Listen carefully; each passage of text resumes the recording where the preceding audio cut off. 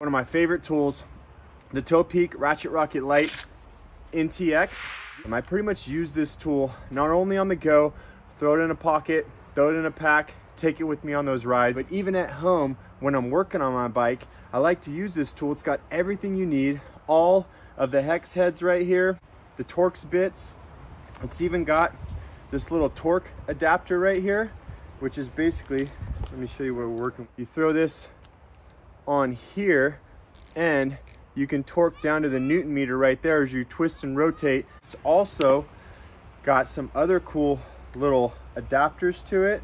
So it's got this part right here that's got the chain breaker right there, as well as an extension. So if you're trying to get into any of those like hard to reach spots, like maybe back here inside your chain ring, get into that bash guard on the bottom or anything like that, you got that. You can also add these two together to have an extension with the Torx bit. Got this little Velcro strap right here in the back, so you could like Velcro it to your belt loop or something. I like to take that and throw it just right here around the seat post, Velcro that like that, and you got your toolkit right there as you're working on your bike. It just kind of holds it for you. That's pretty cool. This extension right here is magnetic, so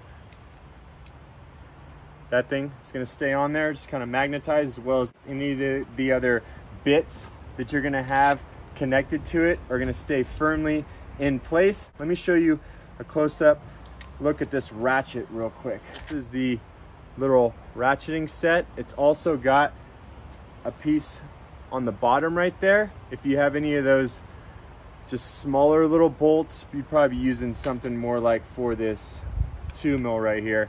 For those really small bolts, like when you're working on the brake levers or something like that, when you don't need a lot of torque and you're trying to be really careful not to over torque. And one of my favorite things about this tool, it's got this little back knob right here to where you can kind of just get bolts started and stuff like that, just using your fingers. The price I'll throw down there in the bottom. I don't remember exactly how much I paid for this. I know it's not cheap, but this is a great tool. You'll use it a ton, and I definitely think it's something you guys should add to your kit.